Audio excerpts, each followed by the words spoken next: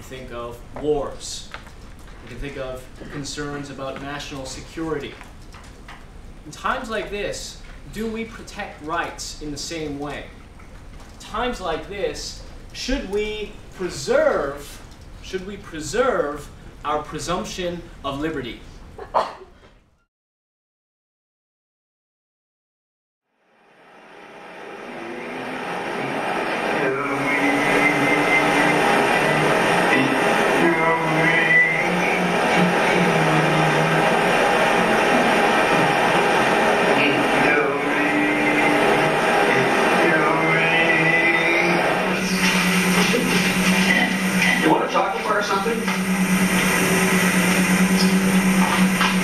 You don't think so? You want to go back to Canada? Well, there's not anything I can do about that.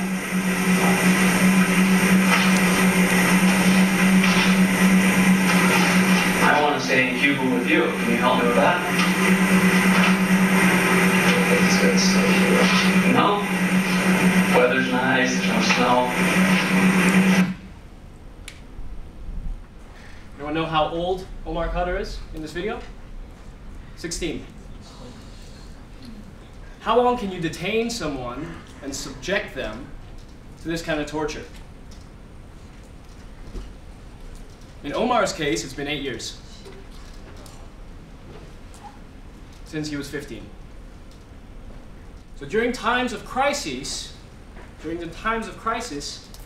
should the executive of a government have the authority to detain people without charge?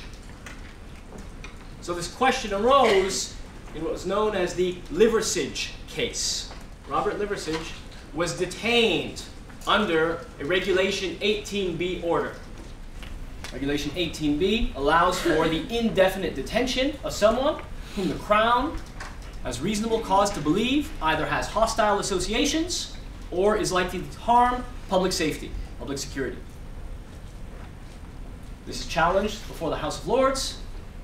House of Lords says, you know what, you can challenge a Regulation 18B order, and this body can overturn a Regulation 18B order if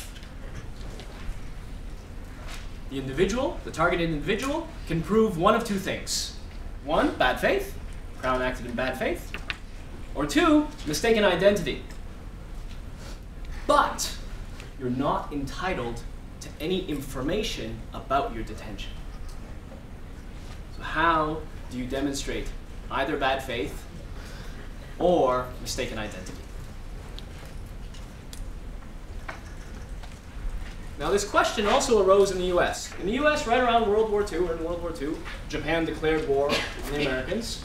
So in 1942, the President of the US authorized the establishment of internment camps for Japanese Americans. The Japanese Americans were required to report to these camps. You have Fred Korematsu, who ignored the order. Eventually he was arrested, and he was convicted. He was in breach of the order.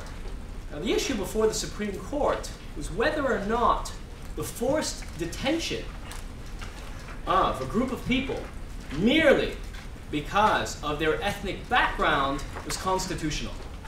So the Supreme Court held that their detention was constitutional, was valid, legitimate. In a decision that was a majority decision, 6-3. What they said to justify it was military necessity. Military necessity justified their relocation. When you look at the dissenting judgment, they said that what this judgment did was in fact legalize racism. What it was also doing was permitting authoritarian rule. So states now have the authority to violate people's liberty merely by arguing national security. Again, we're not pointing to anything specific. We're merely saying that because of that person's ethnic background, they pose a threat.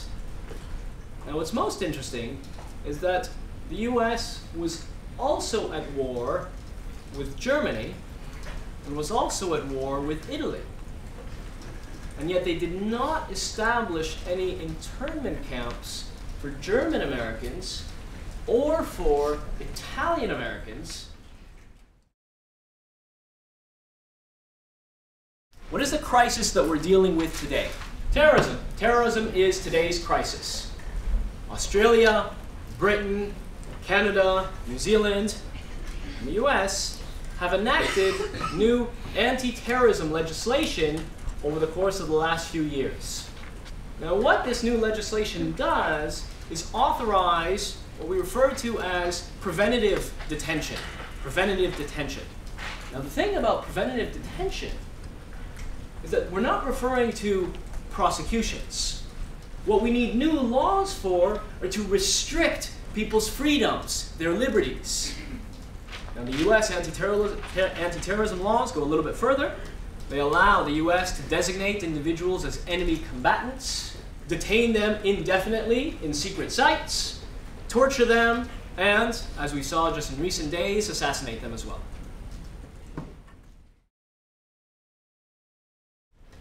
So we're saying that there's a threat out there, a terrorist threat.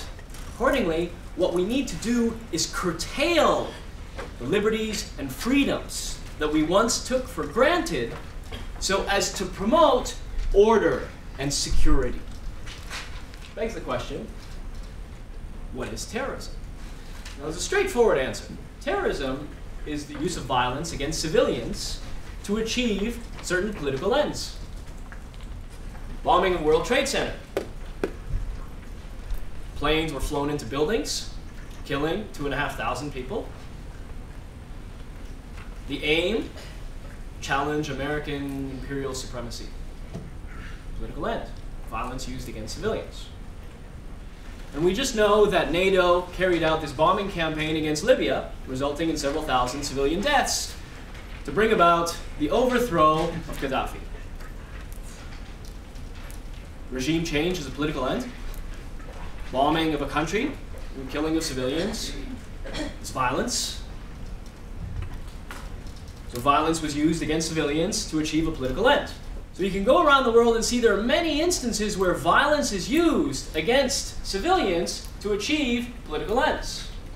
As Edward Peck says, when I was the deputy director of the Reagan White House Task Force on Terrorism, President Reagan asked us to come up with a definition of terrorism that could be used throughout the government. We produced about 6. In each and every case, they were rejected, because careful reading would indicate that our own country had been involved in some of those activities. And so the terrorist, of course, is in the eye of the beholder.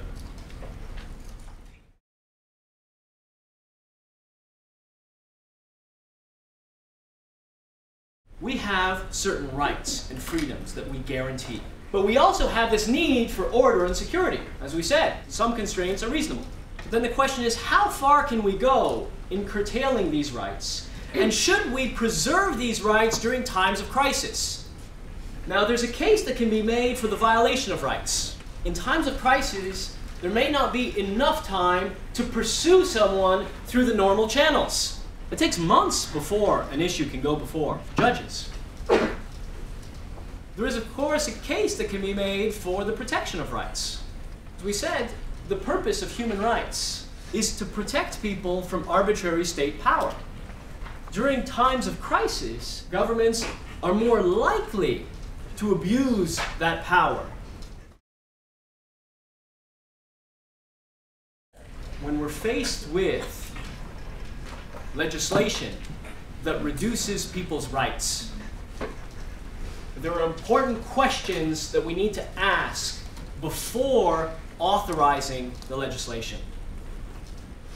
Is the liberty-reducing measure genuinely going to enhance security? Second question, does the need for security outweigh the need for liberty? The third question, whose rights are we giving up?